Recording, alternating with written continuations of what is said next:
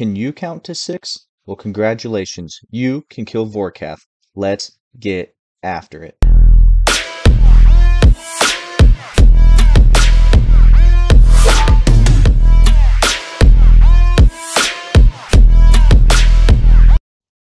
Hey everyone, this is Zerbus from Old School RuneScape, and welcome to the best, most efficient, and simple method of killing Vorkath.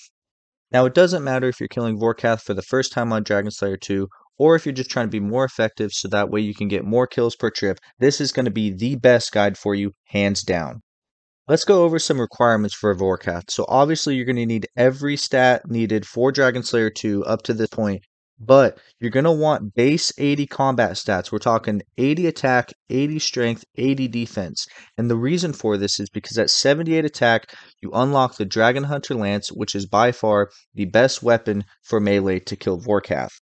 You're also going to want to have at least 70 prayer and unlock piety by doing the King's Ransom quest with the Nightwave's training ground done. Now this whole video is going to be based around killing Vorkath with melee. Melee is hands down the best and most efficient way to kill Vorkath. You see a lot of other people doing it with range, but their kills aren't as fast and it's more cost effective doing it with melee.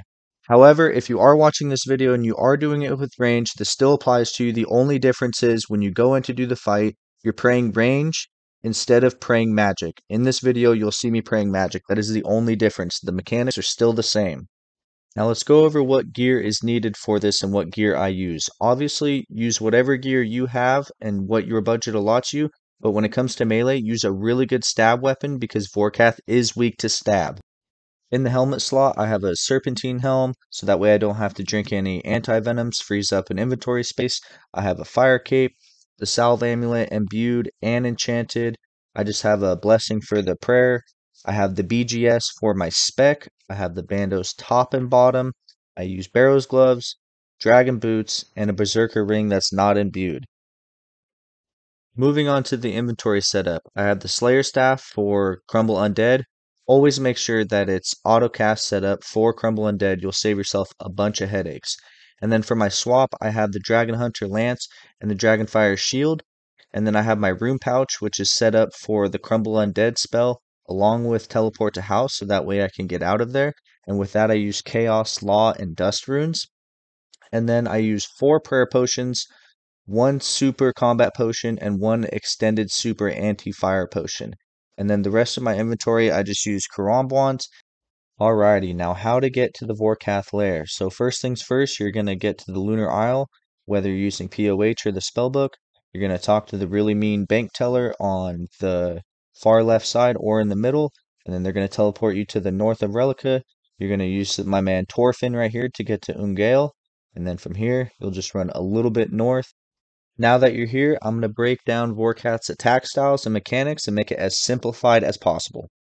The first attack style is going to be this blue little wave. Since you are praying magic for the entire duration of the fight, you do not need to worry about this and you will never take damage from it.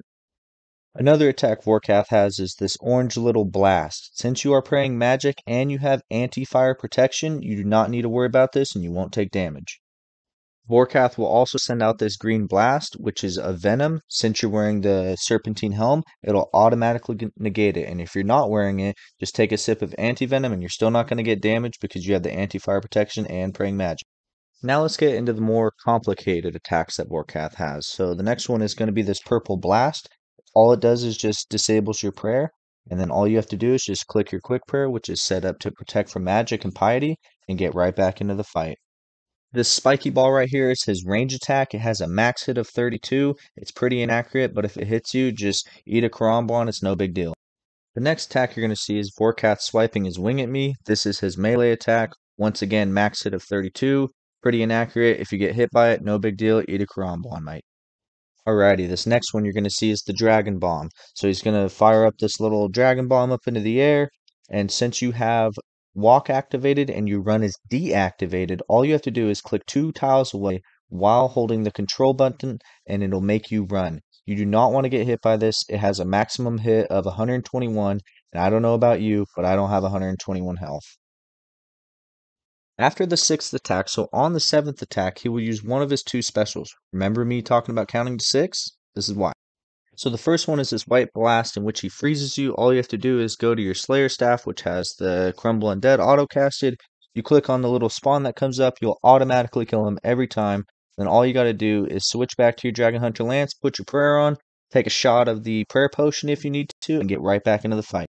Alrighty, and this next special is the acid phase, and I cannot stress this enough. You cannot stop moving or else you will die. And that's where all of your deaths are coming from, is you stopped moving.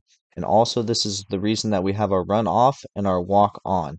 In the beginning, don't try and wooks walk, don't try and be fancy or anything like that. I'm gonna help you out on a strategy to get you through this phase. So as soon as he throws up the acid, you're going to want to start moving or else you're going to get hit with the 40 right off the bat. So what you're going to want to do is find yourself some real estate, at least, 8 to 10 tiles at first, and you're just going to walk between those tiles.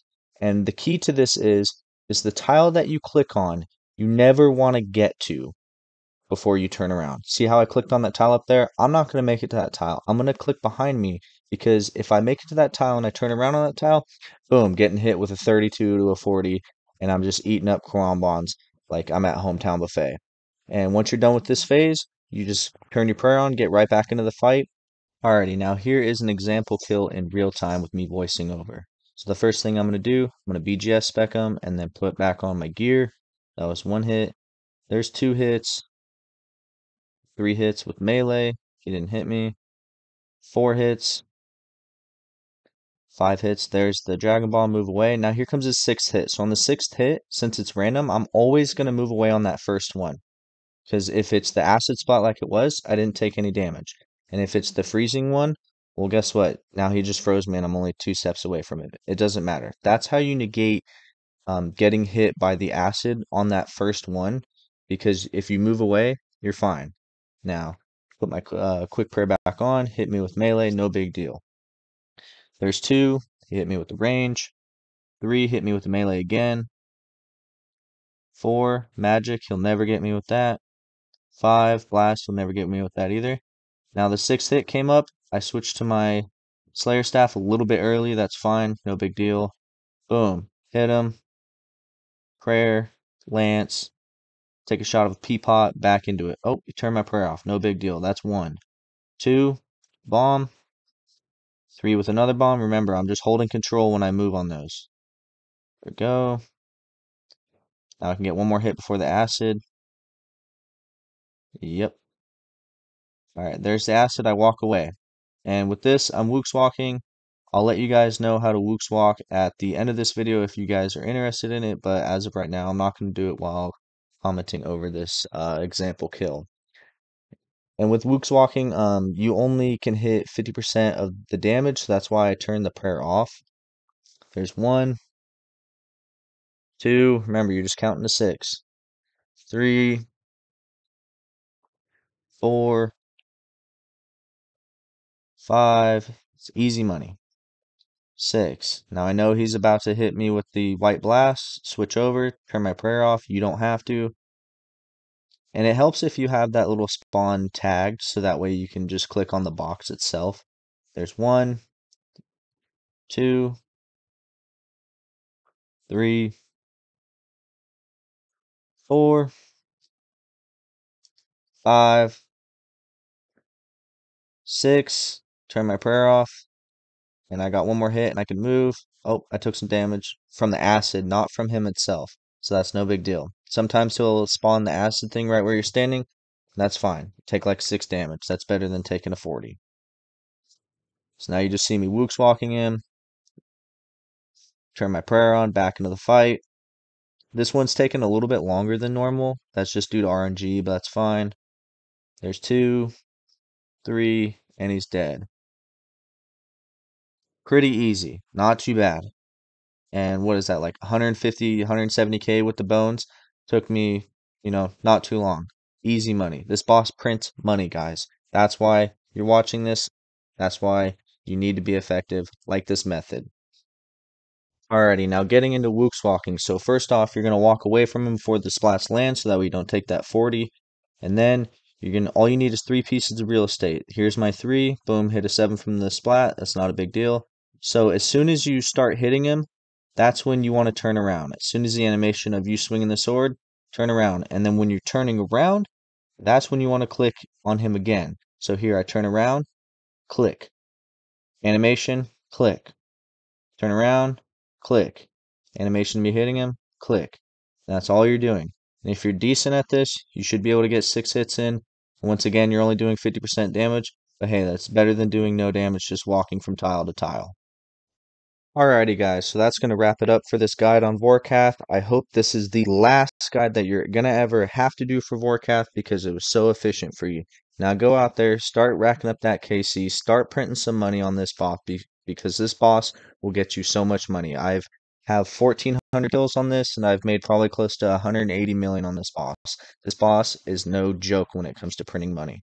Out of those 1,400 kills, though, if you look at the collection log, the only thing that I've gotten besides the Vorkath heads, which is 1 in 50, is the Dragon Bone necklace. So hopefully, sooner than later, the RNG gods are going to bestow a blessing upon me, and I get the pet, or I get one of the visages. But like I said, guys, that's going to do it for this video. If you enjoyed this guide, please give it a thumbs up. If you want to see more guides like this, then please hit the subscribe button, hit the ring bell so that way you get notifications every time I upload. And I'm also doing a group Iron Man series on this channel too. So if you guys want to see some Iron Man related content, please check that out. Thank you, everybody. Have a great day, and I love you.